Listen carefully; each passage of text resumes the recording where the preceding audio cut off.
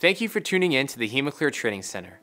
In this short video, we will discuss the protocol for determining which size HemaClear to use and our recommendations for occlusion locations. The first step in determining which size HemaClear to use is to decide on the desired occlusion location. The following occlusion locations are our recommendations for HemaClear placement. For procedures where an upper arm occlusion is desired, place HemaClear proximally to the bicep.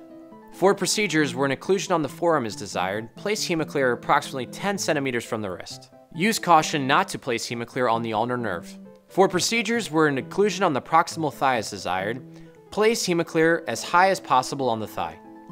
It is imperative to place HemaClear as high as possible on the thigh to be sure that femoral flow is captured. If you wish to place your HemaClear below the knee, we recommend an occlusion location approximately 15 centimeters above the ankle.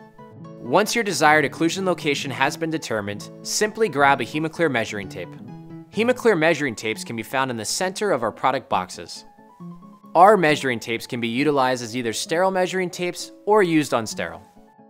To properly measure your patient, place the start of our measuring tape on your patient. Simply measure circumferentially around your patient. The HemaClear measuring tape is color coordinated to simplify the choice of the proper tourniquet. As you can see, this patient measures 58 centimeters, which is a black and white HemaClear. Select the corresponding colored HemaClear. You are now ready for the procedure. Occasionally, a patient will measure between two HemaClear sizes. If this occurs, simply opt for the larger size. In this case, a yellow HemaClear would be chosen. Thank you for tuning in to this HemaClear training segment. If you have any questions on the review material, please contact us or your local product specialist.